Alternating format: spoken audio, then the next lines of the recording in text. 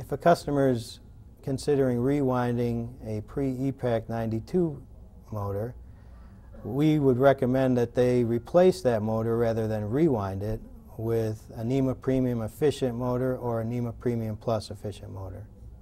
In many cases, the older rewinding operations usually guaranteed a reduction in efficiency of the motor.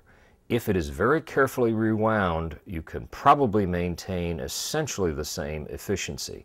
However, the older motors tended to have poorer grades of steel and tended to be much lower in efficiency than anything that has been available in recent years.